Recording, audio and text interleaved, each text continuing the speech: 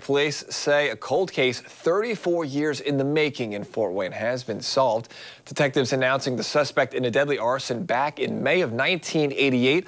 A Molotov cocktail thrown into a home, killing 3 kids inside. These are the 3 kids killed: 3-year-old Darrell, 11-year-old Jermaine, and 5-year-old Janelle Mitchell.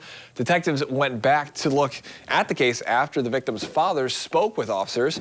They say Jarvis Jefferson, a.k.a. Rohi Israel, caused that deadly fire. Officers say he threw that Molotov cocktail through the front window of their home. Detectives then learned Jefferson died of a drug overdose on December 28th of 2020. The department believes if he was alive, Jefferson would have been charged with 3 counts of murder.